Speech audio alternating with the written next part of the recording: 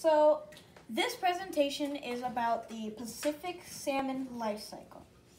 They start out as eggs, which are super small, tiny little eggs. Then they hatch and they become fry, which are like very small fish. Then they get slightly larger and they become smolts. Then they get large enough that they become Pacific salmon, which means they go into the Pacific Ocean because they have the ability to. Then they return, the Pacific salmon return. The Pacific salmon spawn, which means they basically lay more eggs and it starts all over.